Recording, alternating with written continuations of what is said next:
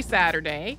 165 years ago today, crews finished laying the first transatlantic telegraph cable, and then the first successful communication was sent along that cable a few days later. So we are replaying our episode on the first transatlantic cable today. This originally came out on November 9th, 2016. Enjoy! Welcome to Stuff You Missed in History Class, a production of iHeartRadio.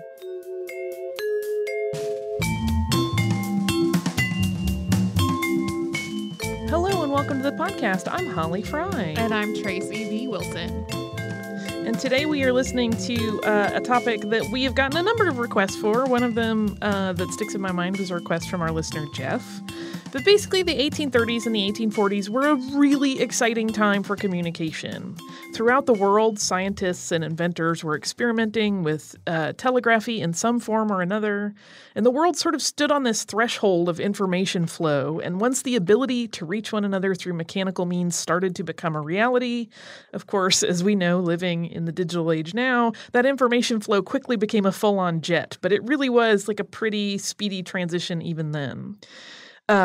But to get to that initial point where things really started to be global, it took almost 2 decades to get a message sent across the Atlantic Ocean by telegraph. That's from the time the idea was adopted as the next logical step for global communication to when they actually got a line completed and working.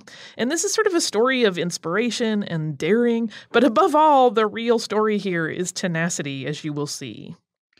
Our story of the transatlantic cable, unsurprisingly, will start with Samuel Morse, who is credited with the invention of the telegraph. And his original career trajectory, if you're not familiar with it, might surprise you a little bit. I certainly was. So Samuel F.B. Morse was born on April 27th of 1791 to parents Jedediah and Elizabeth Finley Morse. And as a student, both at Phillips Academy and then at Yale College, his performance was pretty middling in all subjects except for art, which he loved. He was not really aspiring to be an engineer or an inventor at this point. He wanted to become a painter when he got out of college. That was not a particularly lucrative career plan. After an apprenticeship to a Boston publisher, it was apparent that art really was the only thing that he was interested in. So his father sent him to England to study at the Royal Academy, where he developed his style in the Romantic tradition. So after studying in England, he returned to Boston in 1815, and he set up a studio there where he continued to paint these large, epic pieces that were really well regarded, but they weren't very lucrative. Everybody loved to look at them and talked about how good they were, but nobody was buying them. So a few years into his art career, he married a woman named Lucretia Walker. This was in 1818. And at this point, he realized he had to make ends meet and provide for his bride, and they were having a family. So he began taking commissions to paint portraits, often traveling to do so. 7 years into the marriage, Lucretia died after giving birth to the couple's 3rd child. And Samuel was away on a painting job when this happened. He was so devastated that he wasn't able to make it home in time for her burial, and this was just the beginning of a series of heartaches for him. His father died the following year, and then his mother passed away a few years after that. So eventually, Morse decided to travel to Europe in 1829 for a 3-year trip that was intended to help him move through his grief. This also proved to be a pivotal move because on the return voyage, once he had done this traveling, he met physician and sometimes inventor and a great potential podcast subject, Charles Thomas Jackson. So according to the story, Jackson and Morse discussed the possibilities of the transmission of messages via electrical current. And Morse came away from this discussion very inspired. After making some quick initial sketches for a machine and then spending several years studying the electric relay work of scientist Joseph Henry, Morse started building a telegraph prototype. As has been the case with many inventions we've talked about in the podcast, Morse's telegraph did not just appear in a vacuum. Not only was he building on the work of others, but there are also numerous other inventors who were working on similar concepts at the time, with all of them basically driven by a goal of improved communication for humankind.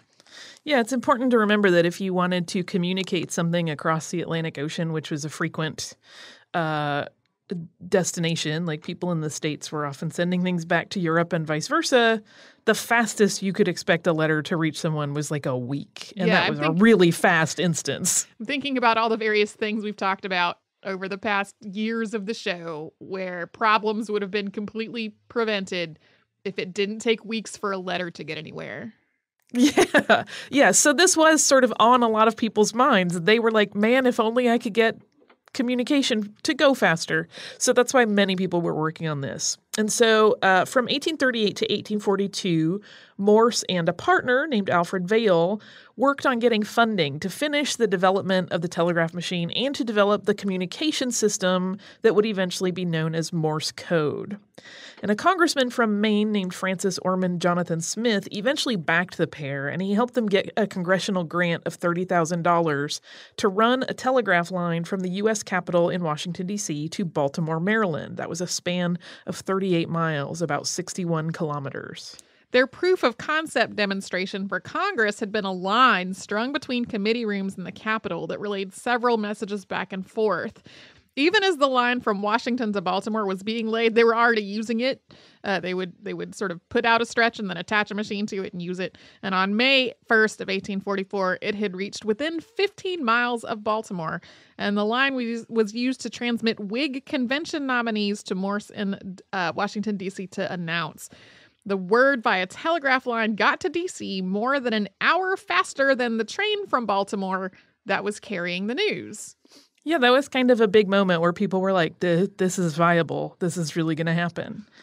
And on May 24th of 1844, the first telegraph on the newly completed D.C.-Baltimore line, so there had been some going on before, but the completed line, the first note was sent by Morse, and it read, "What hath God wrought?" Once this message had actually been sent, it led to a period of explosive growth in communications. There were also multiple challenges to his patent on it, which he was granted in 1847, but ultimately he was recognized as the inventor of the telegraph. Yeah, just as with any big invention we've talked about, there were a lot of people who wanted to say, no, I was part of that development. I was an important part of it, including Here's the gentleman. Here's my prior art on this machine. Yeah, including the gentleman that he had talked with while he was returning from Europe, Charles Thomas Jackson. Again, that would be a whole great episode in and of itself. But over the following decade, after they finished that line between the Capitol and Baltimore, more than 20,000 miles, that's 32,000 kilometers roughly, of telegraph line was laid in the U.S. And in Europe, a similar set of crisscrossing lines were being laid throughout the continent, connecting people like never before. Seriously, I want to make sure people grasp what a huge moment this was. It's kind of like how we went from regular kind of clunky cell phones to smartphones, and sort of everything changed in terms of trying to give a contemporary example. It was that big of a jump. As quickly as telegraph lines were spreading, ideas for new ways to extend and push the technology were also spreading. It wasn't long before the idea of sending telegraphs across large bodies of water took root in the minds of people who were, thinking about advancements. While a so-called Siberian telegraph line was also considered because it would require fewer dips into the water, a transatlantic cable was deemed to be more viable because it would need to travel a shorter distance. Yeah, it also wouldn't have to deal quite so much with cold. But of course, a line across, or more accurately, under the water posed a number of challenges. It had to be strong and resilient, and it had to be insulated. But of course, there were also industrious types who were completely ready and willing to rise to such challenges. But before we start talking about them and the Herculean efforts that were made to install this cable across the Atlantic, let's pause for a moment and have a word from one of our sponsors.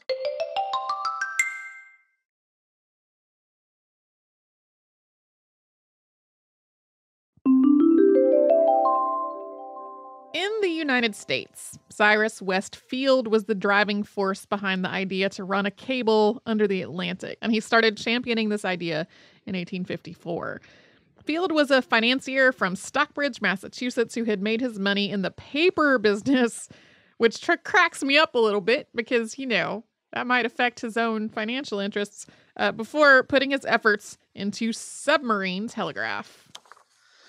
And this would not be the first line that was dropped underwater. A link between Great Britain and France was completed at the beginning of the 1850s that went through the English Channel. But this was obviously a far more ambitious thing than any linking line that had existed up to that point. And there were other underwater lines as well, but again, much shorter. Not under the entire ocean. Yeah. Field gathered information from a variety of sources in this whole plan. He spoke extensively with Frederick Newton Gisborne, who had run a line from Nova Scotia to the tip of Newfoundland before his company collapsed. He talked to an oceanographer named Matthew Maury to try to gain insight into issues like currents and the shifting of the seafloor. And he referred to Samuel Morse to make sure that the technical requirements for this line would be adequately addressed. Morse had also run some underwater lines in the New York harbor, so he had some insights into the actual running of submarine cables. Cyrus Field formed the New York, Newfoundland, and London Telegraph Company to manage this venture. But he didn't stay independent. It didn't stay that company. That eventually rolled up under a parent company that he helped form called the Atlantic Telegraph Company. And Field at that point entered into a partnership with 3 British men as they established that firm. That was Charles Bright and then John and Jacob Brett, 2 brothers, and that happened in 1856. The Brett brothers had already run that line that connected Britain and France across the English Channel under the umbrella of the General Oceanic and Submarine Telegraph Company, so they had some pretty good experience to start with. The partnership began with 350,000 British pounds in capital. Field's own money made up about a quarter of that startup capital, and then the company was able to get a charter to run an insulated line of cable across the Atlantic.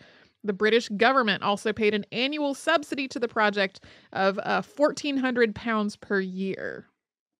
So first, the cable that they needed had to be manufactured, and that was a process which basically took the entire first half of 1857. It was made by 2 different companies, Glass Elliott and Company of Greenwich and R.S. Newell and Company of Liverpool. And this cable was made using 7 22-gauge copper wires which were twisted together, and then they were coated with latex. And that latex-shrouded line was then wrapped in tarred hemp, and then that was coated with an iron wire casing that was made from 18 strands of wire, each made with 7 charcoal annealed iron wires that were 22 gauge. So there's a lot of wrapped and coiled wire making up one big cable. The cable, once it was all assembled, was approximately 3/4 of an inch in diameter, and a mile of cable required 133 miles of wire to make it. It weighed about a ton per mile of length. Yeah, that is not light business. And in the meantime, the Atlantic Telegraph Company, while that cable was being made, had been drumming up aid from both the U.S. and British navies for this project. So the U.S. Navy had already compiled a survey of the Atlantic Ocean between Newfoundland and Ireland that identified the most suitable route for the cable to sit. And once the cable was completed in the 2 locations by those 2 companies, it was placed aboard 2 ships. The Niagara from the U.S. collected the cable that had been manufactured in Liverpool, and the HMS Agamemnon of Great Britain took on the cable that had been manufactured in Greenwich. The initial run set out from the most westerly point of Ireland the first week of August 1857, after the European end of the cable was brought ashore. First, the Niagara would lay down its cargo of cable, which would take it to the mid-Atlantic, and then the cable aboard the Agamemnon would be spliced to that and would be dropped for the rest of the distance to North America. And things went pretty well for almost a week. But after 6 days, there was an error handling the braking mechanism that controlled the cable's speed of descent into the water. So the line snapped less than 400 miles, or about 644 kilometers into the trip. And they tried with grappling mechanisms to try to grab it again, but they just could not. So the Niagara and the Agamemnon returned to port. Additional cable had to be made up for the lengths of line that were lost to the bottom of the sea. The second attempt started with the same 2 vessels, but this time, instead of both setting out in the same direction, they met in the mid-Atlantic and then spliced the ends of the cables from each ship together, and then the ships set out in separate directions, like some kind of math problem. Unsurprisingly to me, the line broke almost as soon as the 2 ships started moving. That just seems like the worst possible plan. Well, that's eventually how it happens, so don't get too judgy. I'm just saying, it seems like this is rife.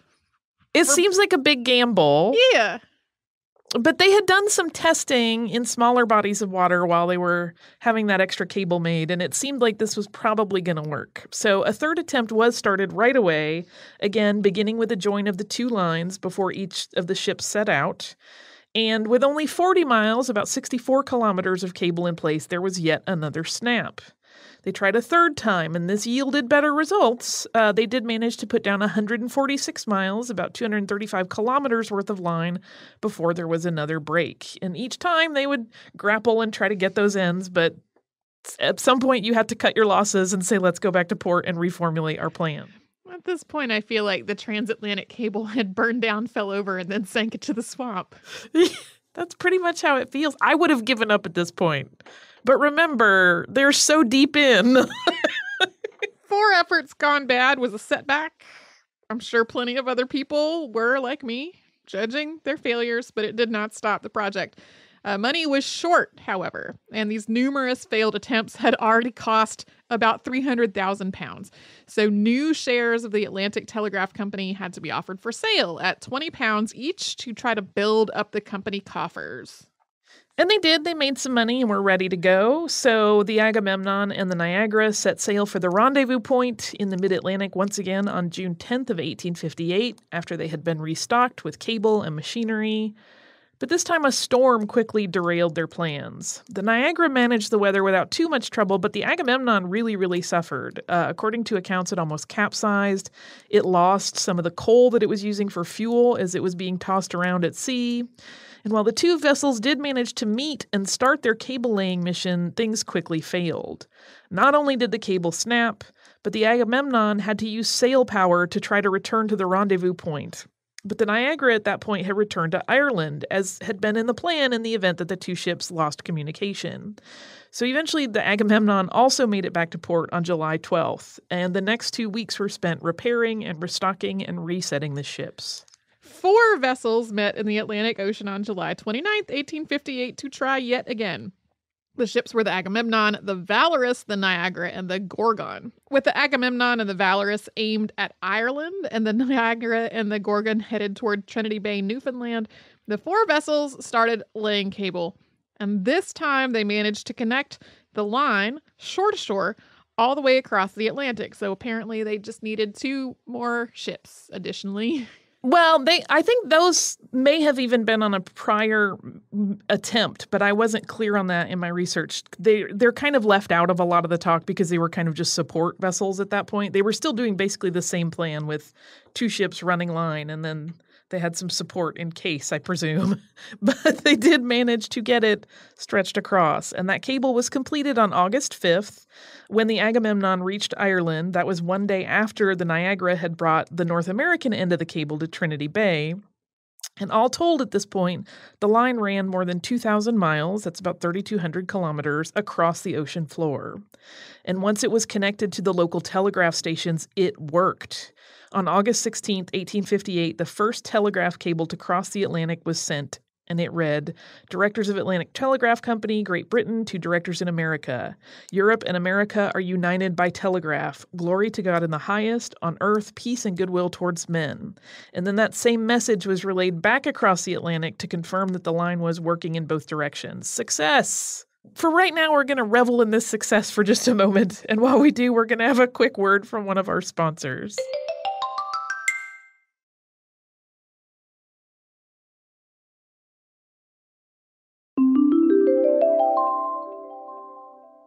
So, after that initial success, Queen Victoria and President James Buchanan were then able to trade messages on this newly laid line. And the British monarch cabled on August 17th the following message. The Queen desires to congratulate the President upon the successful completion of this great international work in which the Queen has taken the greatest interest. The Queen is convinced that the President will join her in fervently hoping that the electric cable which now connects Great Britain with the United States will provide an additional link between the two nations whose friendship is founded upon their common interest and reciprocal esteem. The Queen has much pleasure in thus directly communicating with the President and in renewing to him her best wishes for the prosperity of the United States. Buchanan replied, "The president cordially reciprocates the congratulations of Her Majesty the Queen on the success of this great international enterprise accomplished by the science, skill, and indomitable energy of the two countries.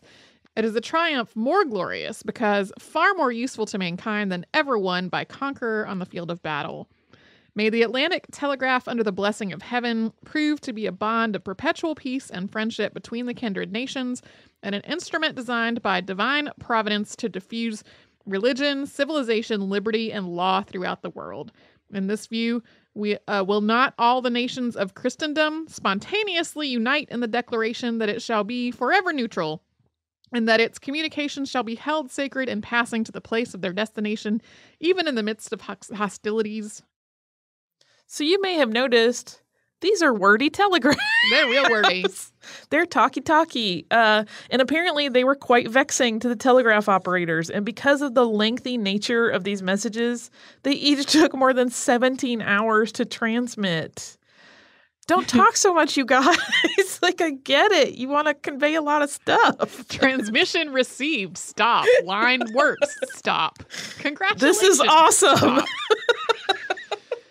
This excitement was really fleeting because the line had problems almost immediately. There are two primary reasons that were discussed for the failure. One was that the cable just was not strong enough, and the initial messages had been sent with too high a voltage that taxed the line.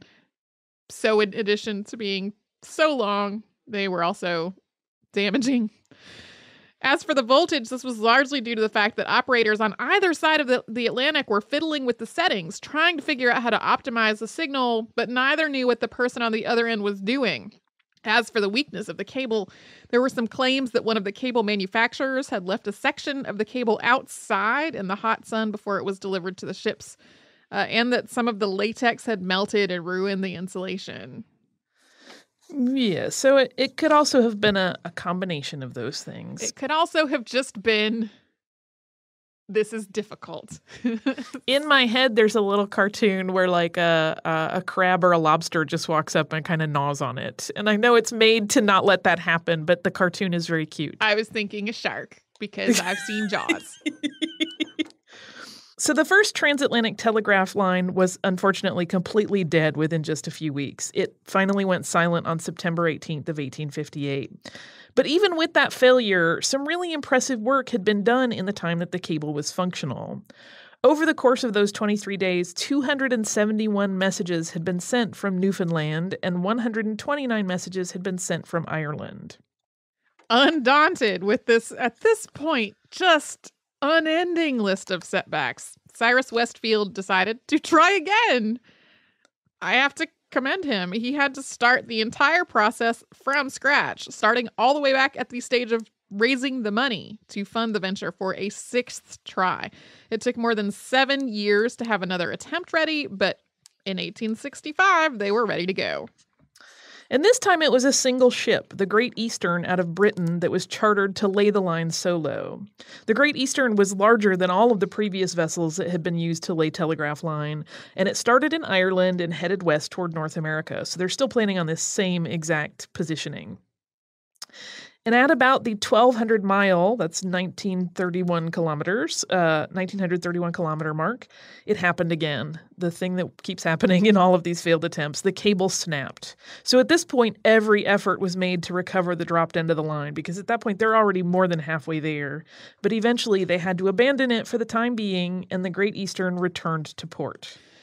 More cable had to be made before another attempt could be mounted, but finally the Great Eastern was loaded with enough cable to cross the ocean, as well as additional cable to splice the lost end if it could be found, and complete a second line.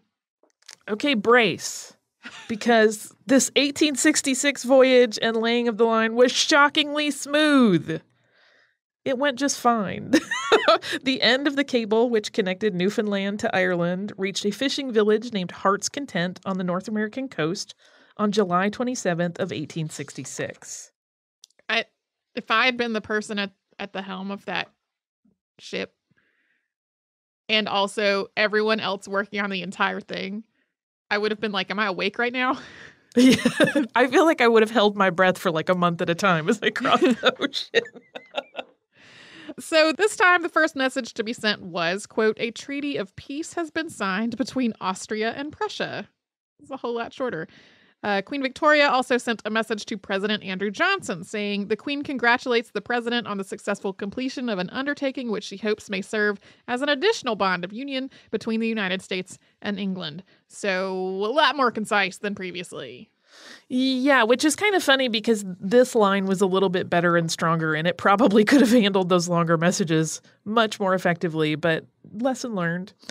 So this was the first permanent line across the ocean, and buoyed by the success of that first line, the Great Eastern did head back to find the lost line from its earlier mission, and they did manage to locate it, even though it had sunk 16,000 feet.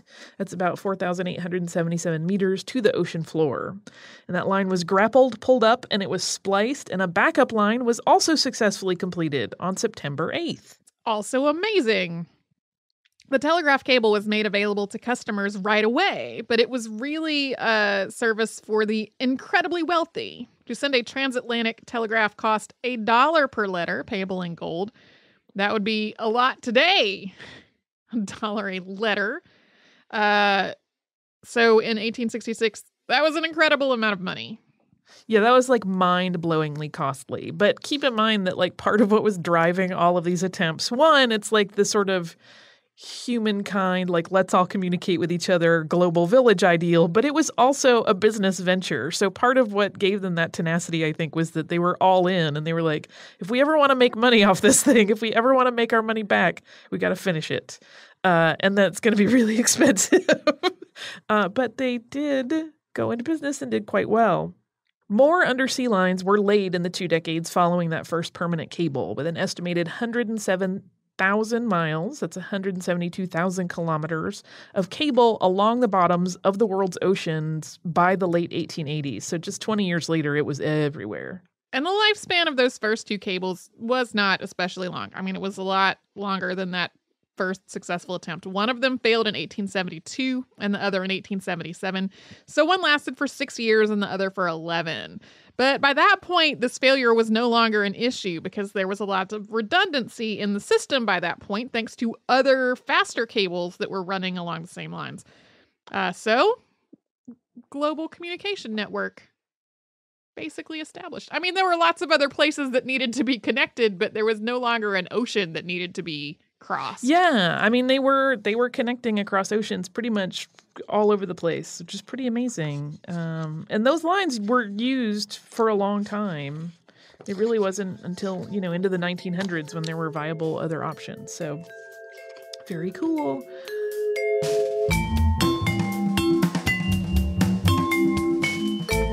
Thanks so much for joining us on this Saturday. Since this episode is out of the archive, if you heard an email address or a Facebook URL or something similar over the course of the show, that could be obsolete now. Our current email address is historypodcast@iHeartRadio.com. You can find us all over social media at Missed in History. And you can subscribe to our show on Apple Podcasts, Google Podcasts, the iHeartRadio app, and wherever else you listen to podcasts. Stuff You Missed in History Class is a production of iHeartRadio. For more podcasts from iHeartRadio, visit the iHeartRadio app, Apple Podcasts, or wherever you listen to your favorite shows.